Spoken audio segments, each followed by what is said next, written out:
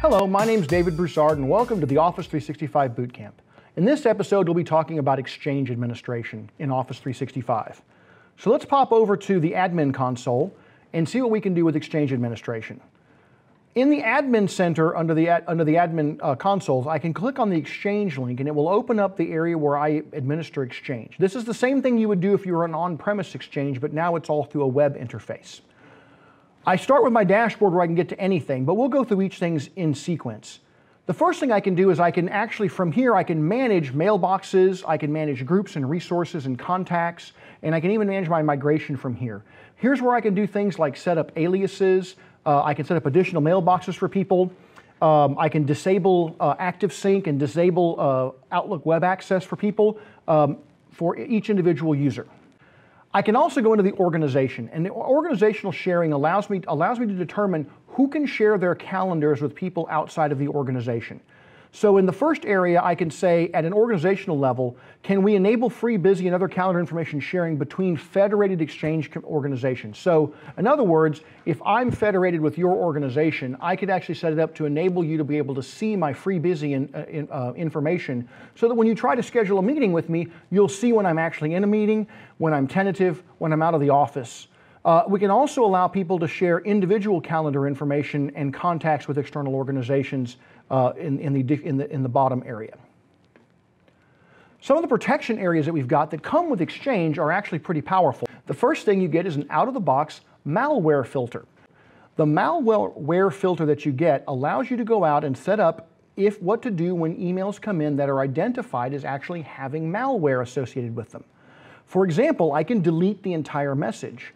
Or I can delete all the attachments and give some default alert text, or I can delete it and give some custom alert text. So if a virus or a Trojan or something like that is sent to somebody, I can actually go ahead and make sure that the entire message goes away, or I can let the person know they got the email, but let them know that there was malware associated with that email and make sure that therefore they're not bringing bad packages inside of our organization. I can also go down here and turn on this feature to block common attachment file types. So to make sure that somebody doesn't send, INI files or app files or exe files, things that I'm worried about that can commonly be used to infect people's computers, I can go ahead and block those. And if I turn that on, then I can actually say, what do I want to do? So if I were to actually turn this on, I can manage the file types that I block, and I can also decide whom do I want to notify when there is an undelivered message because of this? Is it the internal sender or is it external sender? So I can actually notify if somebody gets an email that's been blocked, I can let the people know who got that email that the email was blocked. Additionally, I can send an administrative notice to somebody to notify that administrator that there's been something that's been undelivered. And so they can, whether it's internal senders or external senders, and I can even customize that notification if I really want to. I've also got the ability to use a connection filter. A connection filter is going to allow me to select IP addresses that I'm going to allow to connect to Exchange. This can be used to prevent people from getting to your Exchange services from outside of your organization or from outside of certain areas of the country. So if you know there are bad IP addresses out there, you can block those IP addresses, or you can only allow certain IP addresses to get to Exchange. There's also a spam filter that comes with Office 365. In this case, what happens is I can go out and configure what I want to do when spam comes in. Do I want to move it to the junk email folder? Do I want to add a header to it? Do I want to prepend something to the subject line like the word spam? Do I want to redirect it to a different email address so that it doesn't go to the individual user? Do I simply want to delete or quarantine it? Okay. I can also grab bulk emails, right, that are being sent out and classify them as spam as well. And you can have a threshold which decides from 1 to 9, with 1 being the most bulk email being blocked and 9 being the least bulk email being blocked. You can set that threshold as to how much bulk email you want to allow through your organization. And if it goes into the quarantine, how long do I keep it there? In this case, 15 days. I can also set up block lists that will always mark email from senders as spam, and from even domains, and I can do the same thing with allow lists as well. Thus, I can whitelist and blacklist people. And at the advanced level, I can actually go out and set up things like my image links to remote sites. So in other words, if I'm getting an email and it has an image and that image is linked to a site that's not the same place it's coming from, I can increase that spam confidence score, which would make it more likely for me to block the email that's coming in. And there's a whole bunch of these kind of settings that I can go through here that are looking at, how much of my stuff is coming in HTML, am I getting SPF records? All these different things can be used that you can customize to determine how you want to let spam in or outside of your organization. I can also track outbound spam. So if I've got email that's going out of my organization, I can track what's going out and then I can limit my chances of actually having it tagged as spam. I can go into my quarantine center where I can actually go ahead and find emails that have been blocked or quarantined and I can do something with them. I can also see what accounts are currently impacted by the protection system. So if I've got somebody who has had emails that are going out that have been quarantined or they're sending out malware, I can actually watch that and deal with them there. And then lastly, I've got the ability to set up my DKIM, which is going to make my emails to be more secure. It is a way of setting an encryption package or a sort of a signature to my domain that makes sure that when people are getting emails, that it actually asserts that it's actually coming from the domain that it says it's coming from. And this is to prevent somebody from spoofing a domain. I can also track advanced threats. So what I can do is actually look at safe attachments and safe links. And so as an example here, if I were to create a safe attachment policy, I can go ahead and give it a name and description, and I can choose what do I want to do when attachments come in, right? So if I've got an attachment that's coming in and I want to monitor it, I can say, you know what, the attachment will not be scanned for malware, or I can monitor it, so I'm going to continue delivering the message, but I'm going to track the scan results, or I can block it or replace it, or I can deliver the message without the attachment and then reattach it after the scan has been completed. So this is allowing us to actually track these things in real time.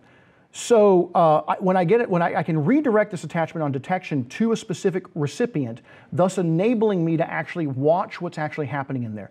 An example of how we can use this is to redirect it to someplace where I can do what's called a detonation chamber, where I can open it up inside an environment and make sure that this is actually a legitimate attachment and not something that's harmful to my organization before I actually allow it to go out there.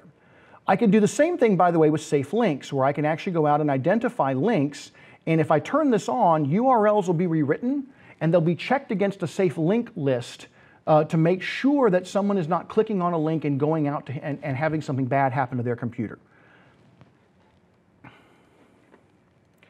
The next thing we can track is the actual mail flow. Now, earlier we talked about the ability, in another session we talked about the ability to go out and create rules in data loss prevention, things that looked at things like social security numbers and ABA routing numbers and account numbers. What those are actually creating are what are called exchange transport rules. And what they're doing is they are looking at documents that are out here and they're setting up sessions. So for example, have this US financial scan.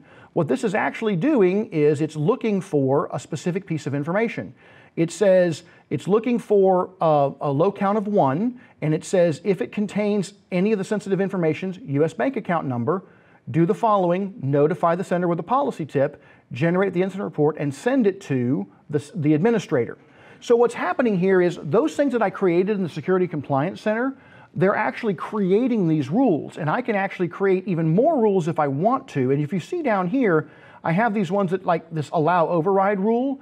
What is this actually doing? Well, it's actually saying that if it gets an email back in and the subject includes the word override, then it sets the message header to override it, to be overridden, and allows the email to go out. And that's, if you think about the policy that happened before, when we set up a DLP, a data loss prevention, an email is sent, it identified that it had a credit card number in it, we sent an email to the manager or the administrator, that administrator said, yep, there's a real business reason for that, I'm going to go ahead and say override, and that email coming back in is going to set that original email to be allowed to be sent out by the organization.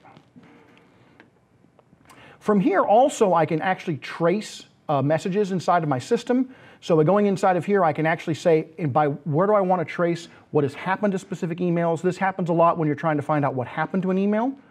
I can also have domains that I accept email from, and domains that are that from a remote area that I'm allowing people to come into and accept emails from. For the mobile device access, I can actually go ahead and enable the active sync settings. So this is what enables me to actually go out and allow people to synchronize their phones with the email. As we get into the enterprise mobility services aspect of this, there are advanced settings that let me actually restrict what things people can do inside of this particular, when they connect their email. For example, we can say, I'm not going to let you use the Apple email client. I'm only going to let you use the Outlook email client. And I can do things like remote wipes and as well. When I look at the public folders, this is where I can actually manage my public folders and my public folder mailboxes. And on mobile device mailbox policies, what I can do here is I can actually go out and set up what are some things that I allow people to have from a mobile device. So if I'm going to allow people to connect to my network, in this case, I don't require a password on the phone. So if I require a password on the device, I can decide, is it a simple password, meaning just a couple of digits, or am I going to require an alphanumeric password, a more complex one? Am I going to require the device to be encrypted for me to allow them to actually have email on the device? Am I going to say what's the minimum password length I'm going to let them have? The number of sign-in failures before the device is wiped. All of these things are policies that I can require a user to accept before I will let them actually collect their mobile device and get corporate email on their system. Lastly, down here, you can actually go down and set up a hybridized environment. This works a lot of times, and we actually often set up hybridized environments because that's the way we want to start. You'd have your on-premise Exchange email, we set you up in a hybrid environment, and your mail flow starts coming in on your on-premise email and then goes out to Office 365. Eventually, your email will go to Office 365, and some mailboxes may still be on-premise. We can route the email either way. A hybridized environment allows you to move your accounts between an on-premise and a cloud-based residence, and the user doesn't even actually know where they live. They don't care where they live at that point in time. And it makes the whole process of getting you moved from an on-premise out to the cloud much easier. Well, I hope this has been helpful. Thank you very much.